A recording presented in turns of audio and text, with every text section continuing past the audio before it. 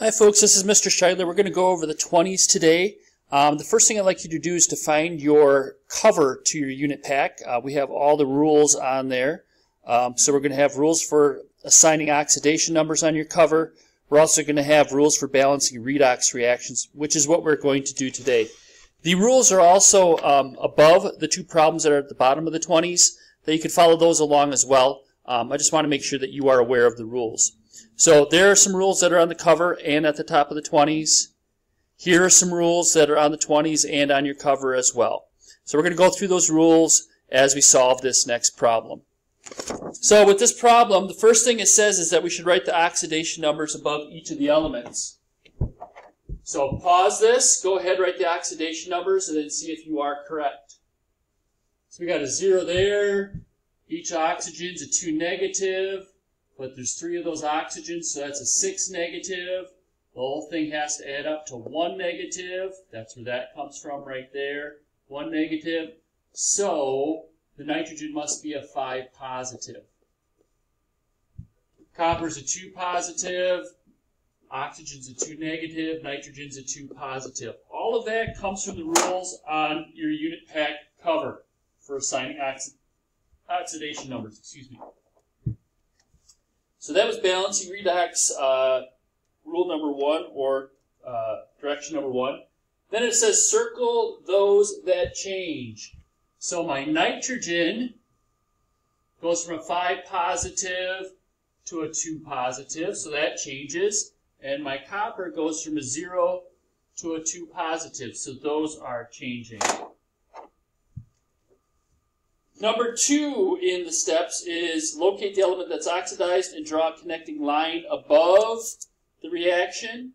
And then number 3 is for the reduction. I actually like to start with the reduction first. I think that's easier to identify. So nitrogen is going from a 5 positive to a 2 positive. That is a reduction. So I write RED for reduction. That's a gain of electrons. And how many electrons is that? That's 3 electrons. So I do that.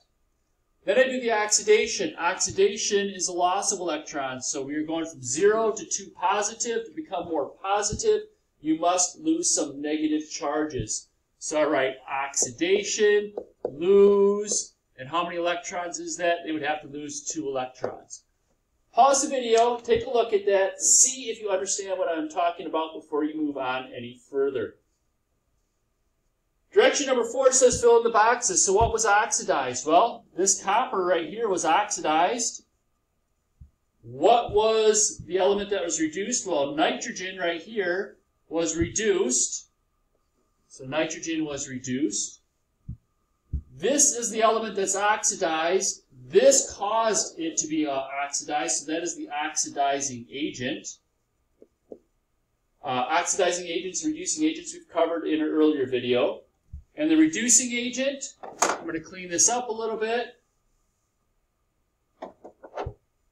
This substance was reduced. This nitrogen actually was reduced. This caused it to become reduced, so copper is the reducing agent. Pause the video, make sure you understand what's going on with that information. All right, I'm going to clear this up a little bit. So I identified what's oxidized. So this was being oxidized, this is being reduced. And I write the half reactions for this next chunk right here, oxidation, half reaction. So now I am on to 5, and I'm going to be on to 6 really quick. So my oxidation half reaction is Cu, arrow, going to Cu2 positive. I'm going to go down into 6 right now. And it says balance all elements other than hydrogen and oxygen by writing in a coefficient. Well, I have 1 copper on each side, so I'm balanced. B, balance oxygens by adding water. There's no oxygen, so I don't have to do that. Balance hydrogens by adding hydrogen ions. I don't need to do that. Balance the charge. This is 6D. Balance the charge by adding negative electrons to the side that's more positive. Well, this copper over here has 0 for a net charge. This copper right here's got a 2 positive. So if I add 2 electrons, both sides now have a net charge of 0. And I have finished with that particular problem.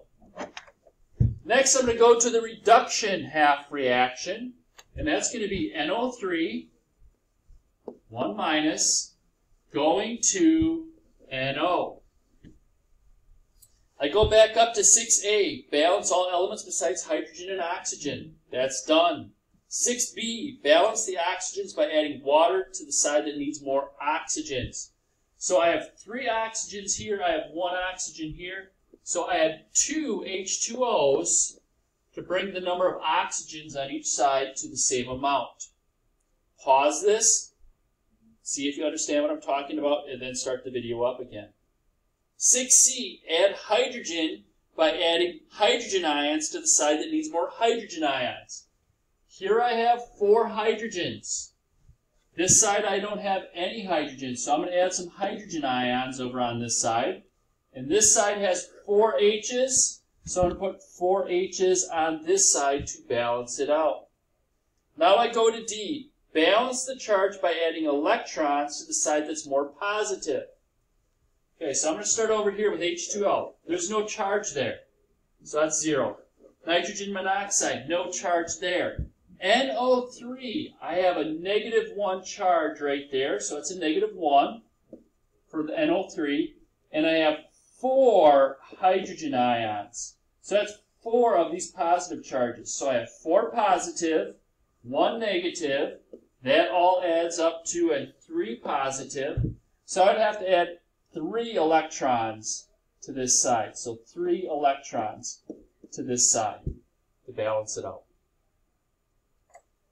Now we go on to number 7. The electrons gained and lost should end up matching the electrons in the brackets by the oxidation numbers. So if we went back up to our brackets, we would see that copper lost 2 electrons, and we would see that nitrogen had to gain 3 electrons. So we would see that this matched what we had up above. I'm going to clean this up a little bit over here. So we got 3 electrons plus 4 hydrogen ions. Number 8, multiply one or both half reactions by a whole number such that the same number of electrons lost in the oxidation equal the number of electrons gained in the reduction. So I have 3 electrons there, I have 2 electrons there. I need to make those the same number of electrons. So I multiply this top one by 3. Multiply everything by 3. So that would be 3 coppers and 3 copper ions. And I cross that 2 out and I make that a 6. 6 electrons. In this bottom one, I have to multiply that by 2 to get to the same number of electrons. So now I have 6 electrons. I have 8 hydrogen ions. I have 2 nitrate ions. I have 2 nitrogen monoxides, and I have 4 H2Os. Number 9, equivalent items are added if they're on the same side of the arrow and subtracted if on opposite sides.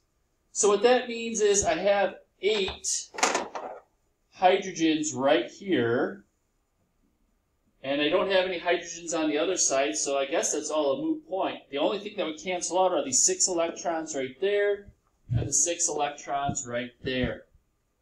So I go ahead and I can fill in my chart. I have how many hydrogens on this side? I have 8. That's where that comes from. How many coppers? I have 3. How many nitrates? I have 2. How many copper ions do I have? I have 3. How many nitrogen monoxides do I have? I have 2. And how many waters do I have? I have 4. Now that is correctly balanced. Take a minute or two, look at that, and then we'll continue on to the next problem. So before I go over this next problem, you should follow the directions on your unit pack cover and see what you can get done, and then only play up to the parts where you have some work done, check your answers, and see how it goes. So I'm going to start with oxidation numbers. So hydrogen's a 1 positive, but there's 2 of them, so the sulfur has to be a 2 negative.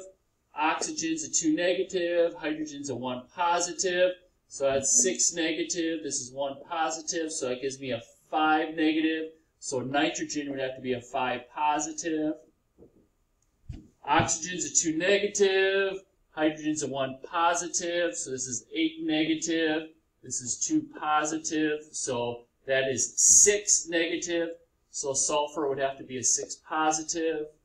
Oxygen's a 2 negative. There's 2 of them, so that's 4 negative. So nitrogen would have to be a 4 positive. Put that up there. 2 negative, 1 positive. First thing is we identify what element is reduced. So which one is reduced in oxidation number? And the nitrogens, we are going from a 5 positive to a 4 positive. So that's a reduction, and that's a gain, and that's 1 electron. And we have sulfur going from a 2 negative to a 6 positive, so that's an oxidation, loss, and how many electrons? Well, we have 6 positive here and 2 negative, so that's 8 electrons. So that's a lot of them. This electron number should be equal to what we have down here. This electron number should be equal to what we have over here when we're all done. Only reason I point that out to you is because I'm going to erase all this right now, and we'll see what happens in the end. So what's my oxidized element? We have sulfur. What's our reduced element? That was nitrogen. This nitrogen was reduced, so what caused it? This caused it, so that would be my reducing agent. This was oxidized. What caused it? This caused it, so that would be my oxidizing agent. Filling those in again. Nothing new there. All right, oxidation half reaction. So we have H2S going over to H2SO4. Again, you should be following the directions and seeing what you can figure out on your own, and then watching what I do to see if if you are doing the similar things. So first thing is I wrote the oxidation numbers, did all that. I wrote what's oxidized, what's reduced. So I am down to number 5. So I write that in. Number 6, balance all the elements besides hydrogen and oxygen. Done. 6b, add oxygen to the side that needs more oxygen. So to add oxygen, I add H2O. And I have 4 oxygens over here, so I put 4 H2Os on that side. Now I'm on 6c, add hydrogen ions to the side that needs more hydrogen. Here I have 8 hydrogens, 9, 10 hydrogens. Over here I have 2 hydrogens, so I need to add 8 hydrogen ions to this side. Now I'm on 6d, balance the charge by adding electrons to the side that's more positive. No charge there, no charge there, no charge there. Here I have 8 positive ions, so to balance it out I add 8 electrons. And if you can see, when we did this up here, we had 8 electrons as our number. So that's a nice double check. Now we're going to go ahead and do the reduction half reaction. So we are going to go from HNO3 over to NO2. I go to 6A, balance everything besides hydrogen and oxygen. Done with that. 6B, balance oxygen by adding water to the side that needs more oxygen. So I'm going to add 1 H2O over onto this side. 6C, add hydrogen ions to the side that needs more hydrogen ions. Here I have 2 hydrogens. Here I have 1, so I'm going to add 1 hydrogen ion over here. And then balance the charges out by adding electrons to the side that's more positive. 0, 0, 0, 1 electron. And then I have to multiply this one by 8 to get the electrons to be the same. So I'm going to get 8 electrons, 8 hydrogen ions, 8 of those, 8 of those, 8 of those. These 8 hydrogens cancel out with these 8 hydrogens. These 8 electrons cancel out with these 8 electrons. 4 waters are here. Those get canceled out, and we reduce this number down to 4. And then we can fill in our numbers down here. It's kind of ugly, but we get a 1. We're going to get an 8.